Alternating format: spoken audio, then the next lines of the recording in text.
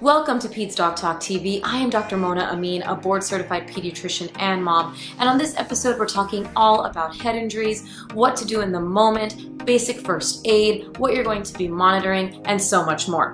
Before we continue, make sure you hit that subscribe button because that's how you stay up to date on all of the videos here on Peds Doc Talk TV, and follow me on Instagram at Peds Doc Talk for so much more, and here we go.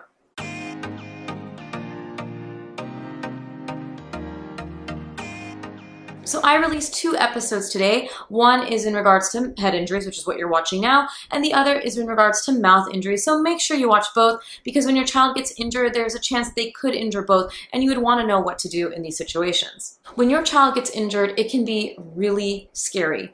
I hope by the end of this video you feel a little more confident in what you're going to be monitoring, basic first aid, and what you're doing in the moment when your child injures themselves. The reality is kids do get hurt, even with all of the prevention tips I'm going to be going over. So it's important to know what we can do to reduce the risk of injury, but also what to do if your child is injured. So first, in terms of prevention in the home, so number one reason I see head injuries in my office is falls from a changing table or bed. So this is really important. Babies can roll way before you think they can roll. Newborns can sometimes get the momentum of their arm to roll them over. So I don't want you to underestimate your child's ability to roll. It's very important that if your child is on a higher surface, that you are by their side the entire time they're on that surface. This includes beds. It can take just one moment for them to spin and roll off, so it's really important that you're monitoring these things in your home.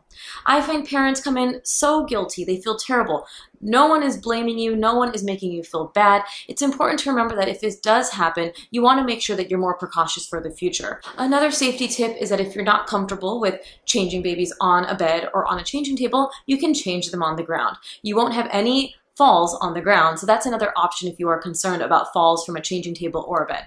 The other part is childproofing your home, gates on stairs, furniture that they can climb up on, furniture that can topple down on them. These should all be mounted. Your child should never be in a room on their own that would have the ability for them to climb on a furniture from a high level. Remember, for corners of tables, so this includes coffee tables, dining tables, you want to make sure you add one of those corner edges or padding to those tables in case they trip and fall and hit their face on those edges. Remember, we do the best that we can, even with all of this injuries happen. Most commonly, I see these injuries in those toddler years when a child is learning how to walk, getting more comfortable on their 2 feet, and this can happen. Please don't blame yourself for when these injuries happen, but know in the future, well, what can I do to reduce the risk as much as possible? So head injuries can happen in many cases. Obviously, we have more severe cases like motor vehicle accidents, traumas that are more severe. I'm talking about those minor head injuries that occur on the playground or when your child's outside, or maybe even in the home. So now I'm going to go over a step-by-step way of evaluating your child and managing your child after a head injury. Step 1, I need you to take a breath. You are sitting in the park and you notice your child fall from the playground. I need you to take a moment before you rush over there. You are going to go there, but you need to compose yourself. I know how emotional it can be. My son has had minor injuries, most recently with his mouth. It's very traumatizing for them, and it's also very traumatizing for us as parents. So take that breath. You need that breath to stay as calm as possible. I know inside you may not be calm. It's okay to cry and let it out into a pillow after it all happens. That's okay. I've done that too. But in the moment when your child's in pain, they need you to be as strong as reasonably possible. The next step is to assess the consciousness of your child. They're either conscious or they're not. If your child is not conscious, an example of this would be a child who's laying on the ground, not responding, you need to call 911 to have them transport your child to an emergency room. If you don't have a phone or you're in the moment, I want you to yell to some other adult who's around you. If there is another adult, to call 911 so that they can give the location of where you're at. If you have no other adult available, you need to get on the phone and call 911. This is really important, even if the child loses consciousness and comes back to.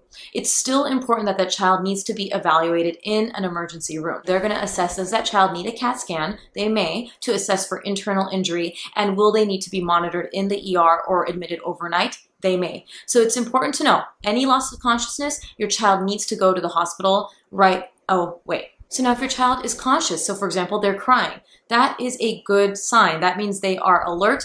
We don't want them crying, obviously, but I'm happy to see that they're conscious. Before you move them, you want to make sure if they have a neck injury that you are very gentle with them and don't move the neck. It's called immobilizing the neck, and that means holding their head and their neck stable with their shoulders and moving them to a safe space. If your child is not moving their lower extremities, if their child is complaining of a neck injury, I want them to be evaluated. Please be gentle when moving them, and I attached a picture right here on how you would hold your child when you're trying to move them to make sure that you're immobilizing the spine. So now is the time to get them to a safe area. I need you to make sure that if they're on a higher level that you're able to bring them down safely to a safe area so that you can do an assessment of what's going on. An example would be just say your child is playing in a football league and injures their head. You want to make sure you pull them to the sidelines and obviously are not assessing them in the middle of the field. You want to be in a safe area to do a proper assessment. So you're going to assess them for any cuts. So just say they hit their forehead. They may have a laceration. I'm going to do a separate video in the future about wound care, but when you're assessing a wound, here's what I want you to look for. You want to first hold pressure to any bleeding spot. So if you don't have a napkin, use a clean shirt, use whatever you can to stop the bleeding, because you want to hold pressure to stop that. When you do get a chance, you're going to assess the wound. Is the wound edges far apart? If they're far apart and you need to push them together for them to stay closed, you need to seek evaluation for possible stitches or something called dermabond or glue. Dermabond is a very common thing that we use for wounds, and this is basically something that helps approximate the wound edges. What does it mean, approximate the wound edges? That means that we want to bring the wound edges as close together as possible for maximum healing. So if you have to push that wound together, you know that there may be a chance of stitches or dermabond. Now, depending on the location will determine whether your child can get dermabond, which is glue, or if they'll need stitches. So if you're not sure, go to the emergency room or your child's clinician or call them to get the best advice on what needs to be done for that wound. Lacerations or openings on the back of the scalp typically need staples. So staples is what we recommend for the scalp because it will hold the laceration together as best as possible. And again, our goal with wound closure is to provide the best treatment possible in terms of cosmetic and healing. You also want to assess if there's any major bruising or bumps that you're seeing. This may not be immediately noticeable, so that's something that you're going to want to monitor if your child is acting well. But what you're going to want to look for, is there any bruising under the eyes, bruising behind the ears? Is there any bruising anywhere else? Are there any lumps or bumps on the head? Lumps or bumps on the front of the head are actually really common. They can actually look like a goose egg, like the pictured above. So it can be really common. We'll go over management of that. But you want to look, are there any bumps or lumps on the back of the head? And also any bruising like I mentioned. Another thing is you want to look if they're having a really watery nose. And I'm not talking about a runny nose because they're crying. I'm not talking about snot coming out. I'm talking like all of a sudden it just looks like water is dripping out of their nose. This can be a sign of an internal injury. So it's really important if your child is leaking what looks like water from their nose that you just run this by your child's clinician. They're going to want to assess that child. It is very obvious. It's very, very clear. It's not like snot. It's not like tears, but this is something important that I would want you to monitor. So after this initial evaluation, if your child has loss of consciousness, you need them evaluated as soon as possible. Emergency room. If your child is conscious and has any open lacerations that you would have to close the wound edges with your finger for them to come together, you need to get them evaluated. If they are bleeding and the bleeding's not stopping, get them evaluated. Or if they have any big lumps or bumps on the back of their scalp, it's just good to run it by your child's clinician. So now just say your child cried, you notice no obvious injuries, you need to monitor a few things after a head injury. First is they're reporting a constant headache. My head hurts, my head hurts, my head hurts. If in the 48 hours after the injury they're complaining of constant headaches, run it by your child's clinician so that they can assess if your child needs a further evaluation.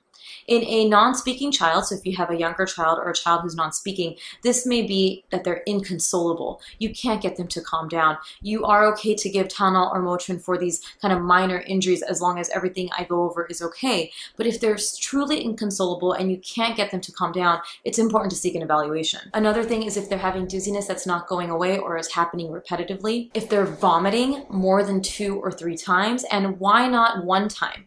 Commonly, we do see vomiting one time after a head injury. And the idea is that with all the adrenaline and excitement, it can cause their whole vagus system to get overwhelmed and vomit. So we don't mind one, but we want to know if it's a repetitive thing. So please remember that one episode of vomiting can be very normal, but 2 or 3, we want your child evaluated because we want to make sure, is this a sign of any intracranial injury? Obvious things would be difficulty walking, talking, communicating at their baseline, complaining of visual changes or ringing in the ear, seizure activity, so if you're seeing any rhythmic jerking of any extremity, and another big one, they're just drowsy and not interacting with you at baseline, and also not interested in hydration. So when assessing your child 24 to 48 hours after a head injury, you want to be monitoring these things. Vomiting that's repetitive is very important for us to know, and also just in general, how your child's looking. Are they interactive? Are they consolable? Are they hydrated? These are all important things to monitor. Why do we care about head injuries? Most head injuries are very minor. But if your child is not looking well or any of the signs I mentioned above, you want to seek medical attention because we need to make sure, does that child need a CAT scan or CT scan? So the CAT scan is going to assess for any internal injury such as brain bleed. So it's really important for us to know if the child lost consciousness, if the child is not acting well, and we have different criteria that we look at to determine, do we need to get a CT for this child? We use something called the PCARN guidelines. The PCARN guidelines is what I'm attaching here. It basically looks at the situation to see, based on data, if a child needs a head CT. CTs do have small amounts of radiation. So when we decide to use them, we are asking ourselves, is there a benefit to this versus a risk? The risk is very low, but we want to make sure, are we over imaging, or is there a reason why this child needs to be truly imaged? Sometimes when you go to the ER, they may not recommend CT imaging right away. They'll watch your child for about 4 to 6 hours to see how they're doing with all of the things I mentioned. So now if your child is under 2 years of age, you're going to be monitoring all the things I mentioned, but there are some other guidelines that I would want your child monitored for. If your child is under 3 months of age with a head injury, regardless of how they're acting, it's important to seek medical attention. The other big one is if your child has a hematoma or a swelling on the back of the head.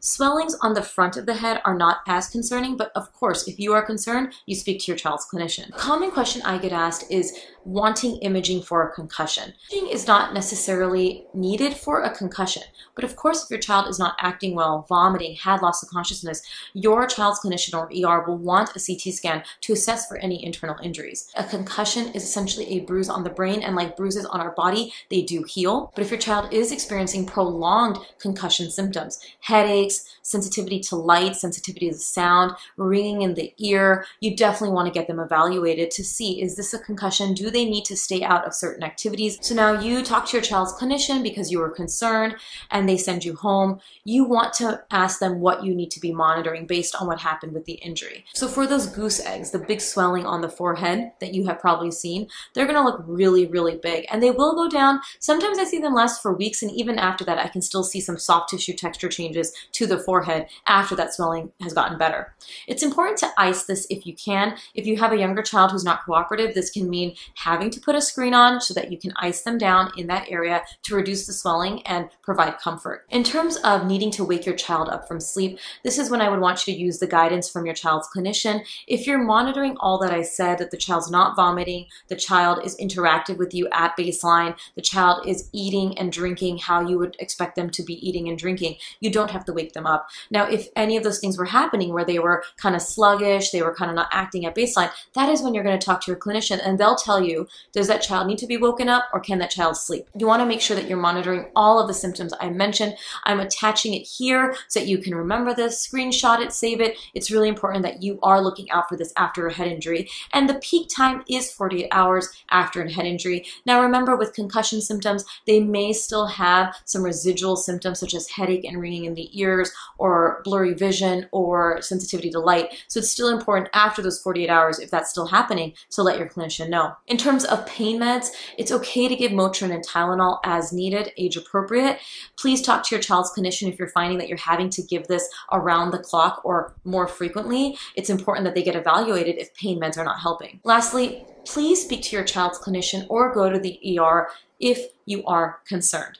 Remember, when I do these videos, this is just to give you education, but your gut is way more important than anything that I can say in this video. So if you're concerned that your child's not acting right, if you want someone to lay eyes on that child, if you want someone to observe that child, you have that right. Remember, medicine is open 24 hours a day, 7 days a week, so you have access to someone to assess your child whenever you need it.